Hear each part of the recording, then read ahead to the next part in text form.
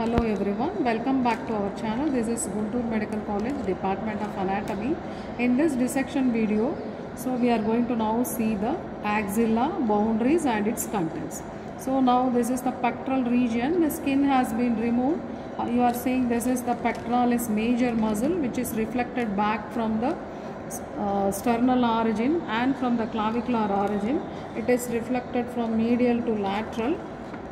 The next muscle, are you seeing, this is the pectoralis minor muscles which takes origin from the ribs and it is inserted to the coracoid process. That muscle is also reflected to show the axilla.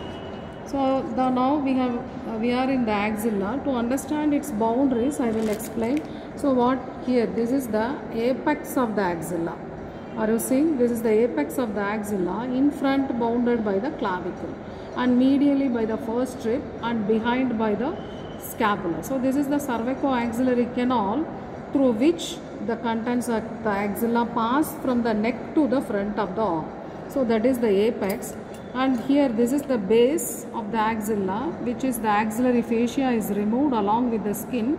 So this is the base of the axilla. What I have reflected, this pectoralis minor and this pectoralis major, it will form the anterior wall of the axilla, and anterior axillary fold is formed by this pectoralis major.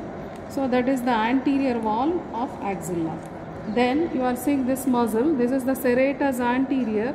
So this serratus anterior forms the medial wall of the axilla, and lateral wall of the axilla is the humerus. So this is anterior wall we have seen, apex we have seen, base we have seen, medial wall, lateral wall. Only posterior wall is not shown clearly in this video. The posterior wall is this muscles attached to the scapula, that is subscapularis. Are you seeing, this is subscapularis muscle? So that is the posterior wall. So this is about the boundaries of the axilla. Now the contents of the axilla I will show you.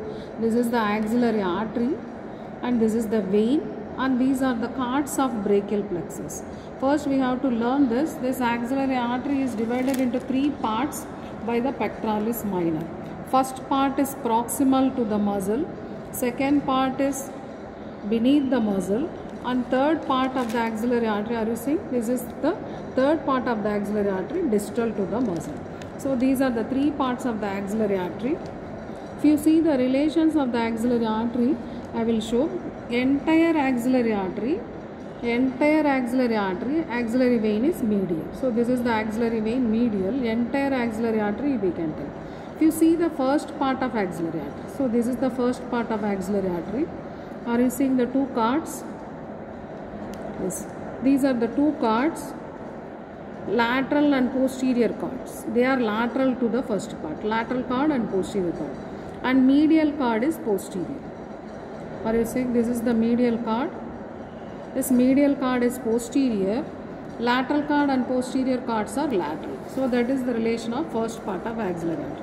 So this is the second part. So anteriorly is the pectoralis minor muscle, lateral card is lateral, medial card is medial, and posterior card is posterior. So that is the second part of axillary artery. Now third part, are you seeing, this is the third part of axillary artery. Third part of axillary artery, lateral relation is this musculocutaneous nerve, this lateral root of median nerve. These two are the branches of the lateral card. This medial root of median, yes, this is the medial root of median nerve. From the medial card crosses in front of the third part of axillary artery to join the lateral root to form the median nerve. So this is the median nerve. So these two are now lateral to the third part of axillary artery. Have you understood? This is third part, musculocutaneous nerve and median nerve. These are the lateral relations. Anterior relation is this medial root crossing the third part. That is the anterior relation. Medial relation is, this is third part of axillary artery. This is axillary vein. In between the vein and artery, two nerves are present. This is medial cutaneous nerve of forearm and this is the ulnar nerve. So these two nerves are in between the artery and the vein.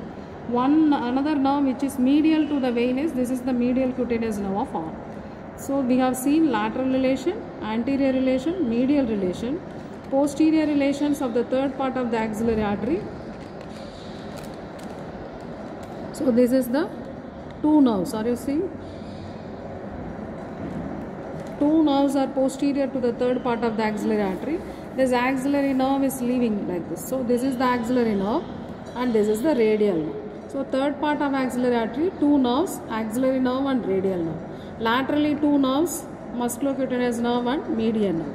Medially two nerves, medial cutaneous nerve, forearm and ulnar nerve. Anteriorly this root crossing. So that is the very important relations of the axillary artery. So in this video I have covered the boundaries of the axilla, contents of the axilla, axillary artery and its relations in detail. For other theory purpose of this axillary artery and brachial plexus, we have two other videos in our channel. Go through it. I hope you should have understood this important topic, axillary artery. We will see in the next video. Thank you.